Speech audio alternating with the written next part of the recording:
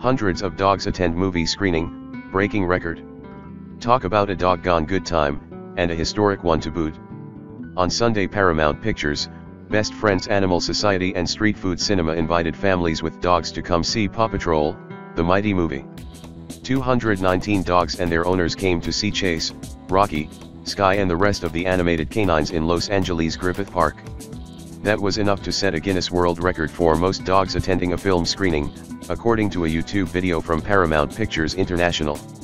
The film, from Paramount, Spin Master Entertainment and Nickelodeon Movies, is scheduled to open nationally on Friday. Talk about a doggone good time, and a historic one to boot.